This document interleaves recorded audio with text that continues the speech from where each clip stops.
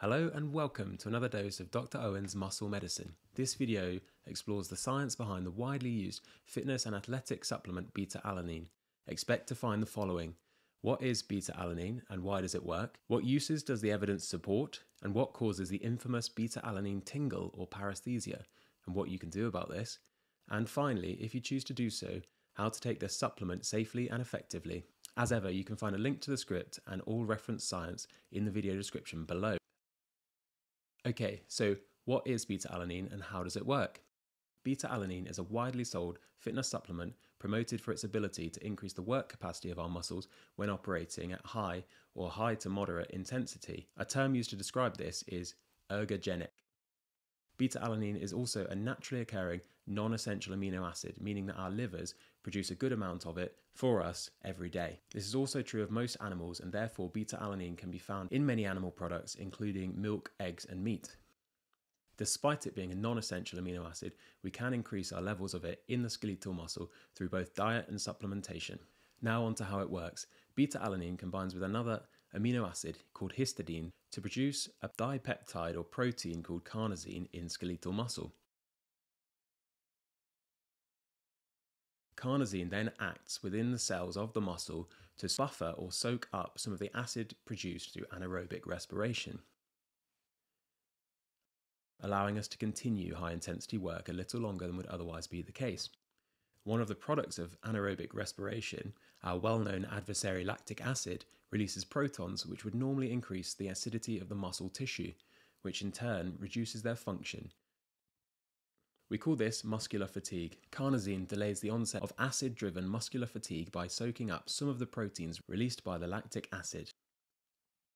However, it eventually reaches a point of having soaked up all that it can soak up, and beyond this point, whether or not we reach acid-driven muscular fatigue is then determined by other buffer chemicals such as bicarbonate. This all sounds well and good, but it does raise an important question. Why don't we just skip the middleman and supplement with carnosine? The reason that we don't take carnosine supplements is that most of us that aren't protein deficient have plenty of histidine available in the body and muscle tissue ready to be converted into carnosine. It is only the availability of beta-alanine that limits the amount of carnosine we produce. If we were to take carnosine supplements instead, it would be broken down in our digestive process anyway to beta-alanine and histidine. By the time the supplement arrives in our bloodstream, what was once a carnosine supplement is now a beta-alanine and histidine supplement. Now, while histidine is an essential amino acid, i.e. one that we have to ingest because we cannot make it ourselves, those of us that eat our recommended daily guidelines of protein have more than enough histidine available to make carnosine. So, as long as we're eating enough protein, we need more beta-alanine, not more histidine, to boost muscle carnosine levels. This sounds a little counterintuitive, but it is a fact proven by science. And to that end, a carnosine pill contains much less beta-alanine per weight than a beta-alanine pill does. Now, what exercise is beta-alanine supposed to benefit, and what does the evidence say? Beta-alanine is considered an ergogenic supplement. In other words, it allows you to perform more of that high to high moderate intensity muscular work driven by anaerobic respiration. The large body of scientific evidence behind this commonly used supplement has repeatedly found it to be a useful ergogenic, but only under specific conditions. Namely, it is only beneficial when training or performing in the 1 to 4 minute range. Now, we've explained that carnosine works by buffering or soaking up some of the acid produced in the muscle tissues during anaerobic respiration, but it's important to note that it can't do this indefinitely and does reach a point where it's all used up. For exercise endeavours lasting over 4 minutes, the accumulation of acid will continue and promote muscular fatigue despite beta-alanine supplementation. And for those exercises lasting less than 1 minute, we reach the point of muscular failure before the buildup of acid becomes an important factor. This is important to note because most gym goers training for muscular hypertrophy or strength are working in sets and rep ranges that are significantly shorter than 1 minute and therefore won't usually experience any benefit from beta-alanine supplementation. Now let's talk about beta-alanine safety and the infamous beta-alanine tingle or parasthesia. Firstly, is it safe?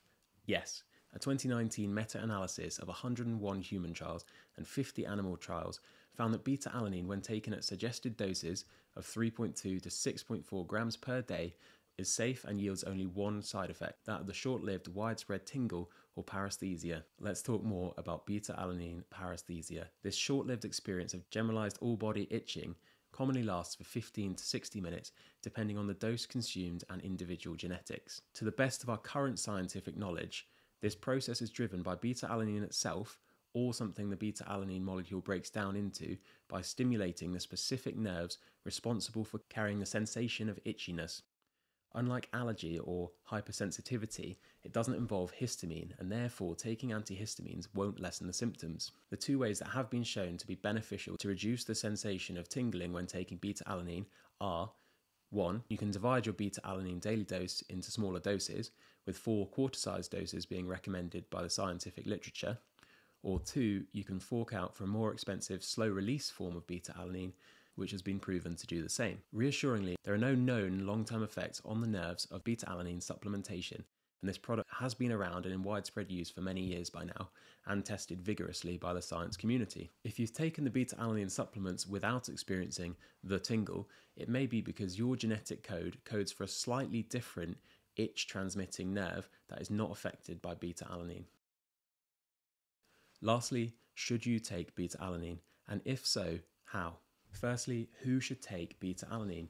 Though it has a solid evidence base supporting specific performance benefits, beta-alanine supplementation is not as broadly useful as many supplement companies would have you believe. To experience a positive effect from supplementing with beta-alanine, you will need to answer yes to both of the following 2 questions. Question 1, is a significant amount of my training or performance high-intensity muscle work lasting between 1 and 4 minutes? Question 2, am I already nailing the fundamentals of progressive overload, good nutrition with adequate protein intake, and getting sufficient rest and recovery?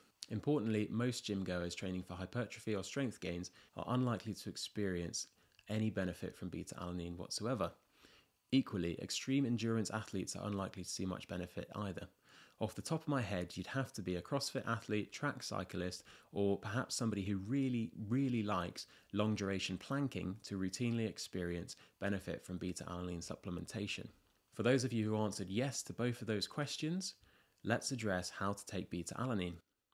The first point to consider is that, like creatine, our muscle stores of beta-alanine, and hence its performance effect, gradually increase over time with daily supplementation. The recommended daily dose per the International Society of Sports Nutrition is 4 to 6 grams per day, and they cite numerous studies to suggest a minimum of 4 weeks daily supplementation is needed before yielding significant performance benefit. Knowing this, it is worth considering if you're consuming your beta-alanine pre-mixed into your pre-workout, are you getting enough of it per week to build muscle carnosine levels?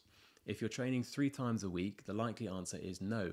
So it might be worth getting a pre-workout without beta-alanine and instead making beta-alanine a separate part of your daily routine.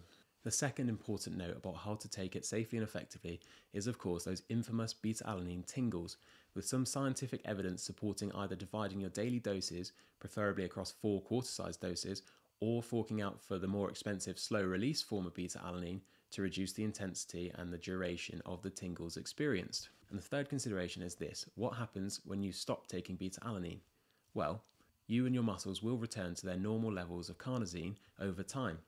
The time taken to return to these normal levels is known as the washout period and typically lasts 6 to 15 weeks. Thank you for watching this video. If you want more science-based fitness, nutrition, and supplement explainer videos from me, a medical doctor and chemist, please like the video and subscribe to the channel.